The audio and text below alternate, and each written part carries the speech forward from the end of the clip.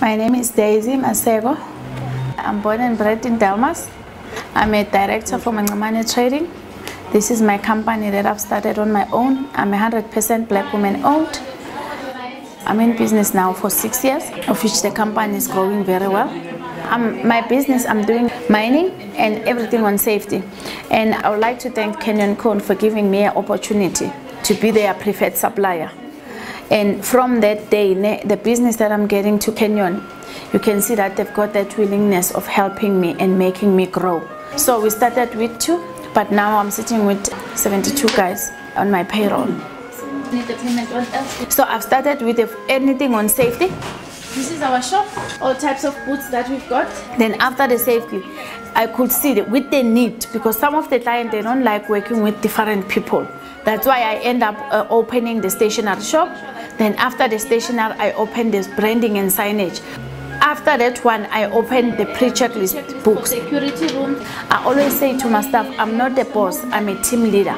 So we are here to help one another, to hold hands together. It's our graphic designer. But I'm so thankful because now at least I'm working with all the mines around Delmas. I believe that communication and a turnaround time and the feedback, that's what will always make the clients to come back to me.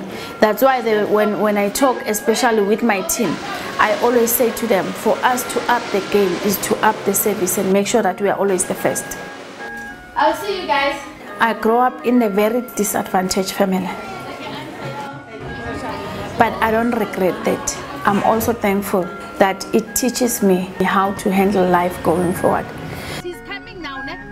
He's bringing those papers. Okay, sure. My father died when I was young. But the one that raised me is my mom. You know what, ne? I've got the strongest mom. I could always go and wake her up and say, thank you for the lovely life that you gave me. I'm a very focused person, and I know what I need in life. I'm not these people that will go with the waves. I was so lucky. I've got few guys that they buy me the machine. I've got a lot of support from the mine. Then I've just got one company also that buy me a buggy. So as I'm talking to you, I'm also doing my diploma in bookkeeping. Then after my bookkeeping, I want to see myself being a miner. That's my dream. Even if I can get 10%, then I'll be a mining girl.